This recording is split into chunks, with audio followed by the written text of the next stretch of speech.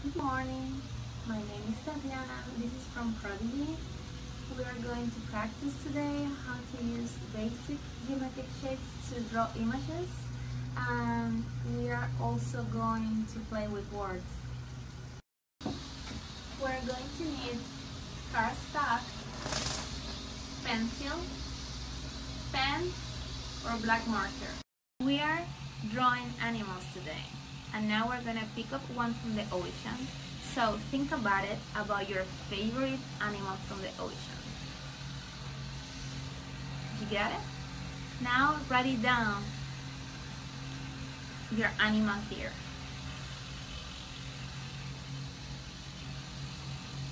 I wrote mine. So then I decide my image, and this is what I'm gonna be drawing today. You can choose a different one and use the same strategy that I'm gonna use with mine. I found my fish already on the web, and I'm gonna use my laptop as a light tracer.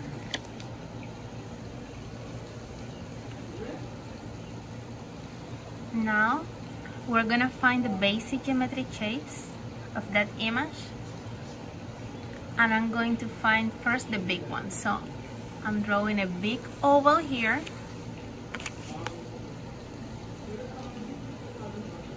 triangle,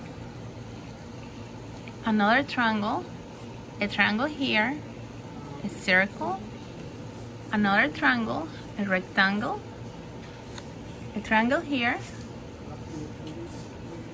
and another triangle here. We have a general structure made out of basic geometric shapes, and that's gonna be my guide. Adding more details, and I'm gonna find the smaller basic geometric shape.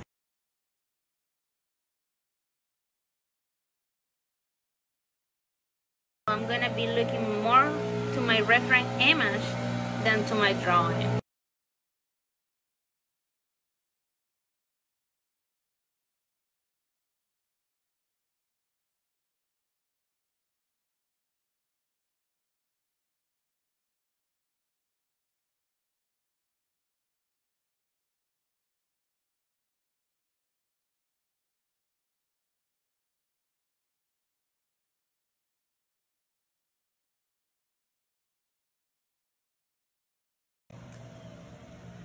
We finished the drawing.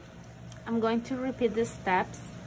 First, using a pencil to create a structure made out of basic geometric shapes. Second, start drawing with a pen. So we'll start drawing our details with pen. And last, with a black marker, we add more details in the dark areas, and that creates like a sense of three-dimensionality. We finished our image, and now we're going to relate the mystery of the ocean with our own mystery. What do you think is not obvious, is not clear for your friends, for your teachers, for your family about yourself? And what do you want to make clear for the rest of the people that know you but that doesn't know that part of you? So I'm gonna think about something that I think that people doesn't know about me, that is not clear externally, and I'm going to relate that to the mystery of the ocean. I'm gonna think on that word for myself, and I'm gonna write down that word on my drawing. I wrote my word, and I'm gonna share it with you. Ta-da! Yes.